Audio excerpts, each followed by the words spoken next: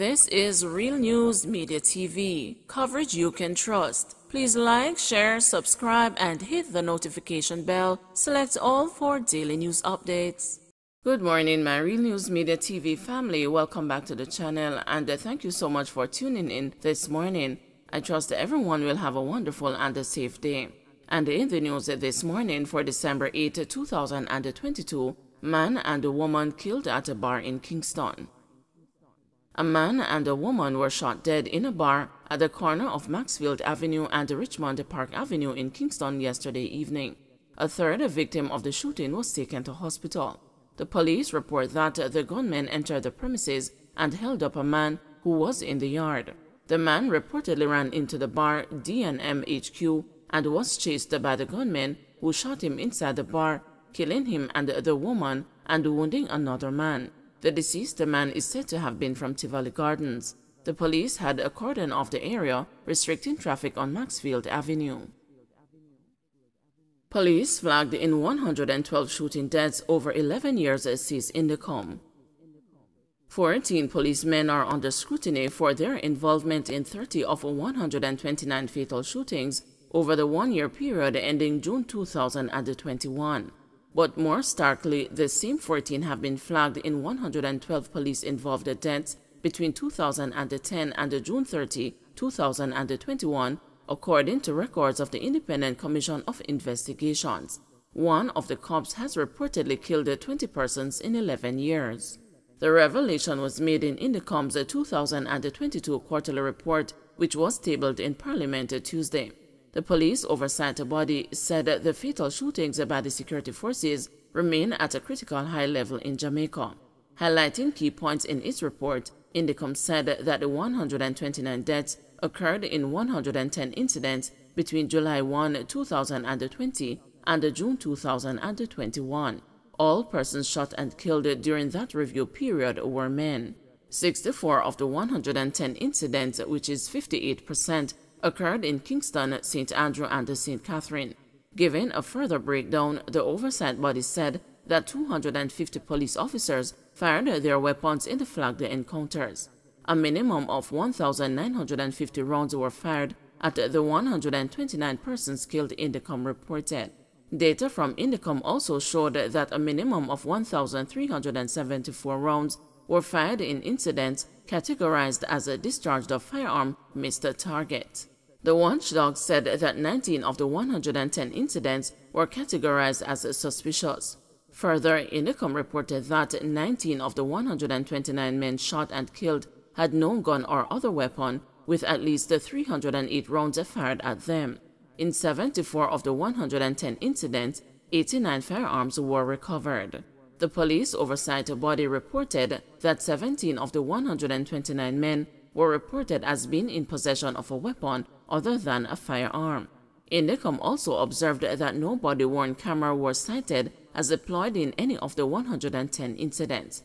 In a retrospective look at the killings by the security forces, Indicom said that for the 9 years preceding 2014, the number of security force-related deaths was always in excess of 200 annually. Indicom argued that while there was an observable and significant decline in the period 2014 to 2016, there was an increase in 2017 and 2018, and a subsequently significant drop in 2019 to below 100 deaths. However, after 2019, there has been a gradual year-on-year increase in fatal shootings. The police oversight body said it is often cited that the volume of fatal shootings is a police response to violent crime, and for which robust action is necessary against the perpetrators. The Commission pointed out that despite 3,105 security force-related fatal shootings from 2005 to 2021, the civilian homicide rate continues to increase. Indicom acknowledged that any armed and dangerous criminal and gunman must be lawfully confronted by the police in defense of self or others.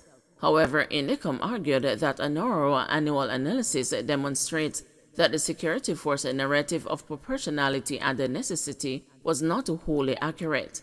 It contended that in cases involving unarmed persons, those without a firearm, the mentally ill, crossfire victims, female persons shot in fleeing vehicles, unarmed escaping suspects, CCTV evidence, and the survivors of police involved in shootings continue to provide alternative accounts.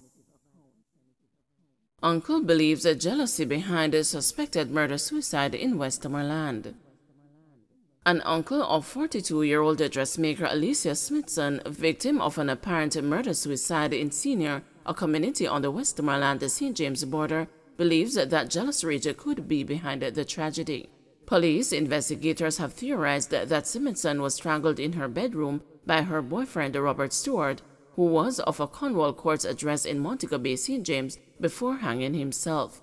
About 3 p.m. on Tuesday, Smithson's body was discovered in a pool of blood in her bedroom, with the hands bound to the leg of a bed and a bloody sheet wrapped around the neck and covering the face. Raymond Headley told the news he was shocked when he learned of his niece's death. "I was at work on Tuesday about 2 o'clock, and my sister called from the United States and said she called Lisa and she didn't get a response," he recounted. Headley said that he told his sister that he was a bit busy, but he asked a cousin to go by her house to check if she was home. "Him call me back and say him not get no response. Then me see one of my church sister calling me, and she said she saw the grill open and the locks on the table, but no response," he shared. Headley said that he then asked her to take a look around. When the woman saw the company of other community members and went inside, they made the gruesome discovery. "Them go inside and start look around and then see me niece with her hand bound, as she tied around her neck. And by the time I reach down there, me see that as well. And by the time I reach round the back just to look, I saw the young man hanging from a piece of rope, so I called the police," said Headley. He described his niece as a quiet, soft-spoken, well-mannered and hard-working single mother. This is the second suspected deadly domestic dispute in Westmoreland over the past week. Last Friday, the decomposing body of 39-year-old Karen Williams was discovered in a shallow grave behind her house in Mount Airy. Her 27-year-old boyfriend, Courtney Cooper, who goes by the name Junior, has been named as a person of interest in the murder investigation. He hails from the St. John's Road area in Spanish Town, St. Catherine.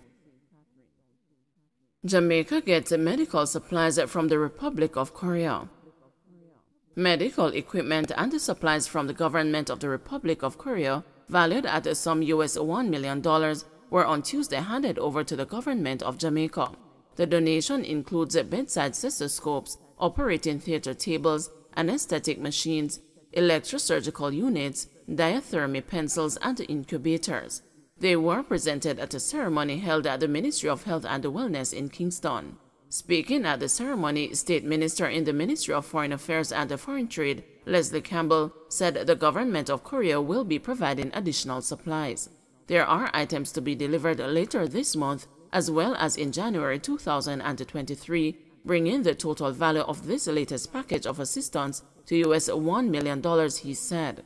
Campbell said that the donation builds on the steady and consistent support that Korea has been providing to Jamaica since the start of the COVID-19 pandemic in 2020.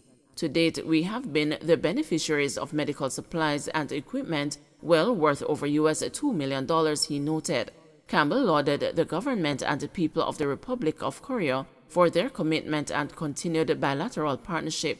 He noted that the two countries have partnered in the areas of health, education, culture, environmental protection, and energy. Without a doubt, we have proven that our solid and enduring relationship has tremendous potential for even greater collaboration, he said. In his remarks, Chargé d'Affaires in the Embassy of the Republic of Korea, Benjin Lim, said that Korea's commitment to the government and the people of Jamaica has never been wavered. "My government looks forward to the continued strengthening of our bond and bilateral partners and friends," he said. Lim commended the Jamaican healthcare teams for their stewardship and leadership during the pandemic. Jamaica's response has been robust, as recognized by many of your international partners and donors. Korea stands with you and is here to boost your capacity in the hope that your strong response continues, he added. Don't forget to like, share, subscribe, and hit the notification bell. Select all for daily news updates.